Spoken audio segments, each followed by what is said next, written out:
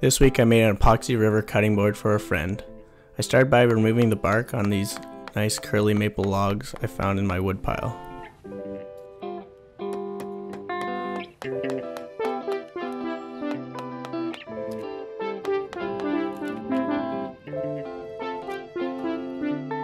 I then began flattening the logs with a power hand plane before using a regular hand plane to get them really flat.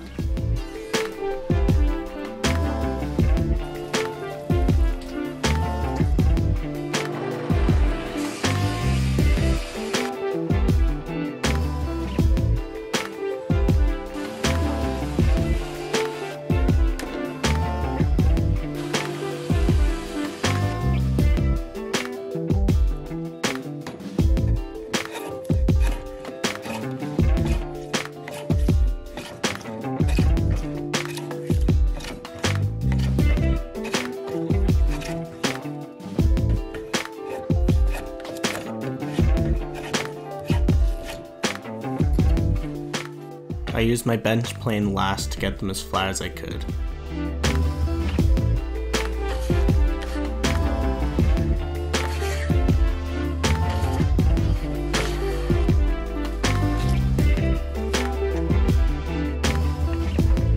I then used the power plane again on the other side to get them as flat as I could before sending them through the thickness planer and getting them super flat.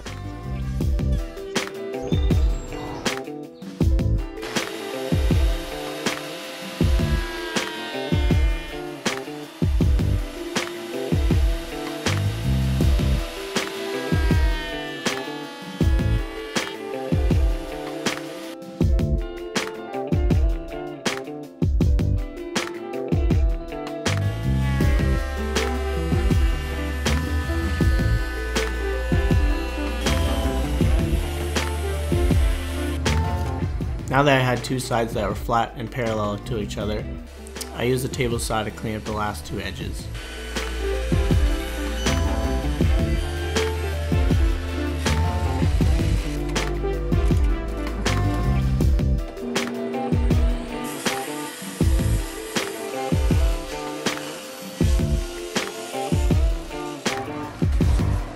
The other wood I used for this project had already been partly milled from firewood. I finished the process on the table saw before putting them through the planer.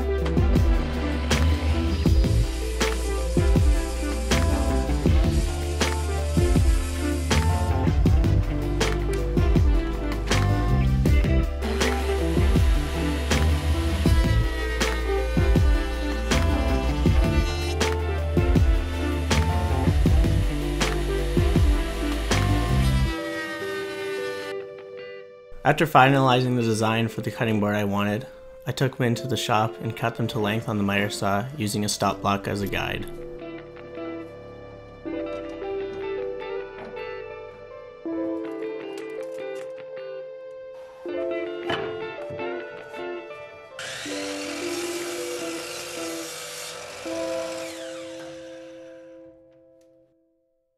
Next I got started on the MDF mold I would use to pour the epoxy in. First cutting down the four sides on the table saw before attaching them to the bottom.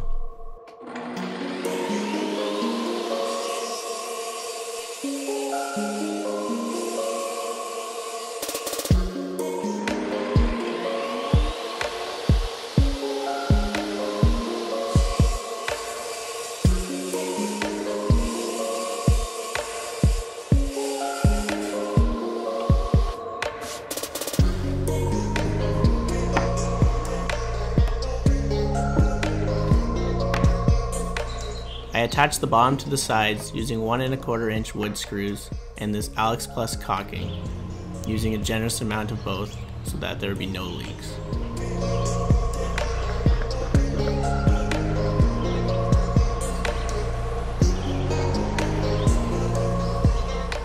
I decided to show installing only one of the sides here because there's so many great videos on YouTube with more detail. I'll link them below if you're interested in how to make one.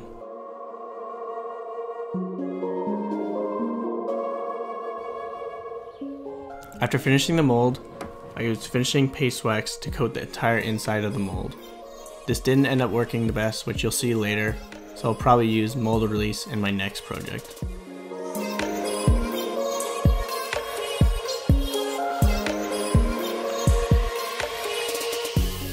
I used Titebond 3, which is food safe, to glue together all the wooden pieces on both sides of the river.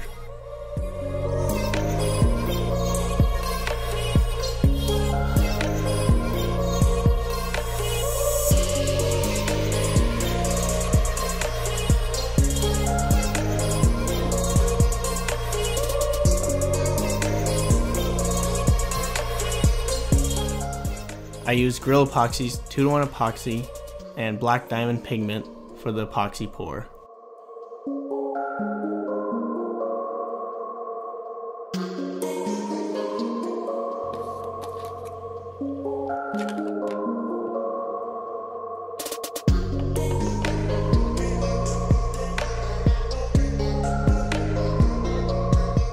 I made sure to mix the epoxy and pigment for at least 4 minutes, making sure to scrape the bottoms and sides so that it's all mixed well.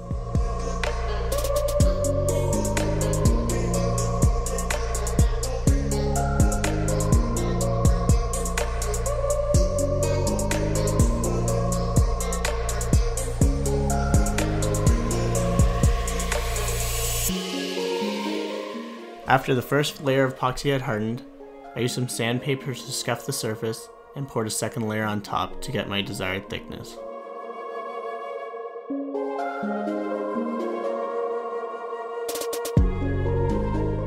I ended up having some excess epoxy from another pour and decided to add it on top of the cutting board to fill any cracks and make it even thicker if I desired.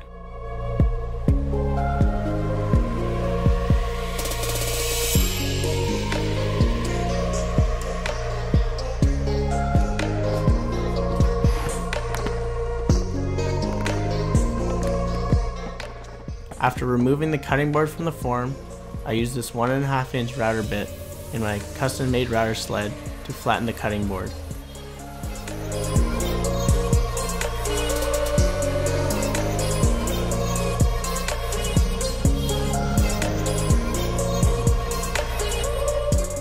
After using the router on the cutting board, I mixed up a small batch of epoxy and filled any holes on the top. I then sanded these flat before cutting the board to final dimensions.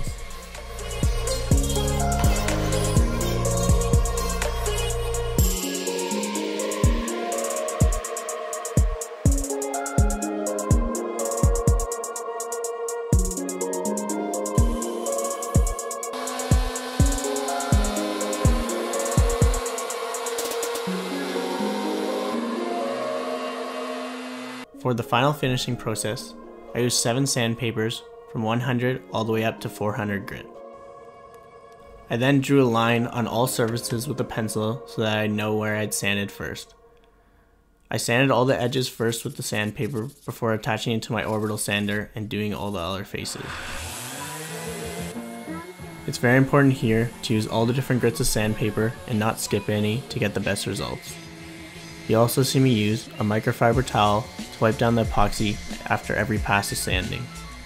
It's also important to keep your sanding pad clean, either using a vacuum or to blow them out with an air compressor.